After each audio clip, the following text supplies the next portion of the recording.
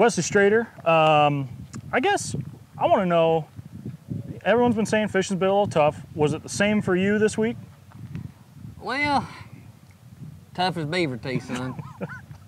No, it's kind of rough, but you know, I had 2 so-so days, and then today was the toughest day I've had. So, you know, I don't know what happened between the first 2 days and the day, but it got a lot tougher for me. But I think maybe just because of the areas I was in, I just tried to explore and do something different. But, you know, it's tough. There's no doubt about it. Anywhere you go in August, it's going to be tough unless you're up north, you know, on one of the Great Lakes or somewhere like that. But if you're in the south, if you're below that Mason-Dixon line and it's in August, it's going to be tough. Well, even though the fishing, you know, hadn't been, you know, stellar by any means, at least you probably stayed cool out there this week, right?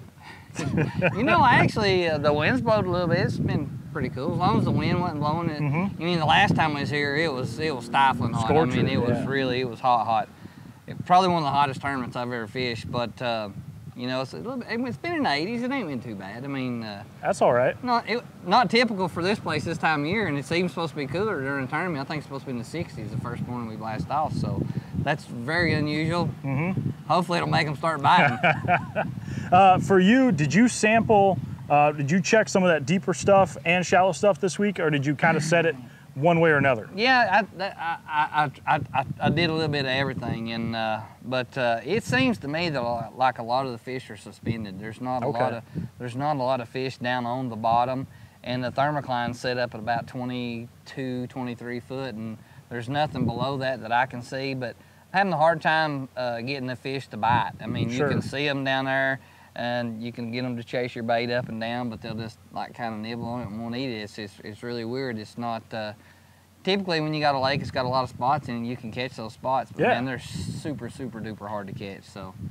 Being that the fish are suspended out there, is it something where, will we see kind of a schooling type of bite play this week for some of the top guys? Yeah, I think so. I think you're gonna have, the guy that's really gonna do good in this tournament, he's gonna be on some schoolers. Maybe if you know, I'm not saying his whole bag's gonna come out of schoolers, but he's gonna catch 1 or 2 or 3 a day out of those schoolers, and then he's gonna run, you know, whether it be brim beds or, you know, out deeper. You know, you might just get 2 or 3 bites a day out deeper, but they're probably gonna be good ones and the ones you wanna weigh in.